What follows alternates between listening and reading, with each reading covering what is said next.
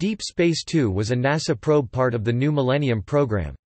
It included two highly advanced miniature space probes that were sent to Mars aboard the Mars Polar Lander in January 1999. The probes were named Scott and Amundsen in honor of Robert Falcon Scott and Roald Amundsen, the first explorers to reach the Earth's south pole. Intended to be the first spacecraft to penetrate below the surface of another planet, after entering the Mars atmosphere, DS-2 was to detach from the Mars Polar Lander mother ship and plummet to the surface using only an aeroshell impactor, with no parachute. The mission was declared a failure on March 13, 2000, after all attempts to re-establish communications following the descent went unanswered. Overview.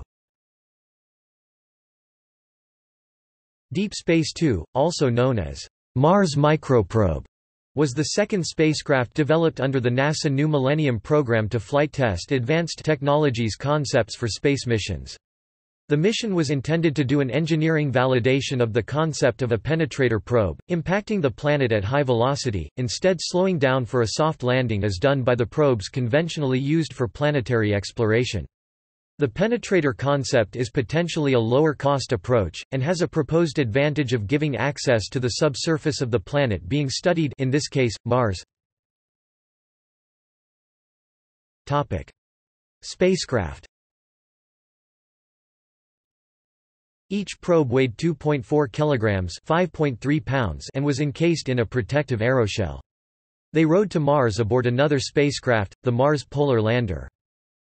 Upon arrival near the south polar region of Mars on December 3, 1999, the basketball-sized shells were released from the main spacecraft, plummeting through the atmosphere and hitting the planet's surface at over 179 meters per second (590 feet per second). On impact, each shell was designed to shatter, and its grapefruit-sized probe was to punch through the soil and separate into two parts. The lower part, called the forebody, was designed to penetrate as far as 0.6 meters (2 feet 0 in) into the soil. The upper part of the probe, or aftbody, was designed to remain on the surface in order to radio data to the Mars Global Surveyor spacecraft in orbit around Mars. The Mars Global Surveyor would act as a relay in order to send the data collected back to Earth. The two sections of the probe were designed to remain connected via a data cable. Mission failure. The probes reached Mars apparently without incident, but communication was never established after impact. It is not known what the cause of failure was.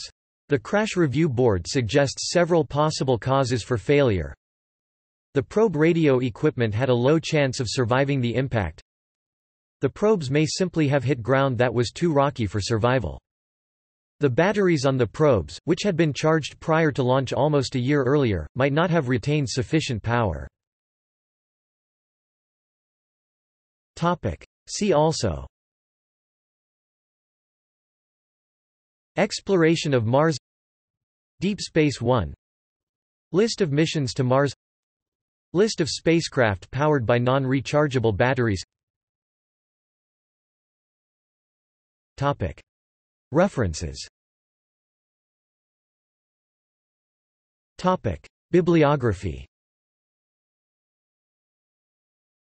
JPL, Deep Space Two Fact Sheet, NSSDC Data Archive, Deep Space Two. Press Kit, 1998 Mars Missions. PDF press release. National Aeronautics and Space Administration. December 8, 1998. Retrieved April 22, 2009. External links.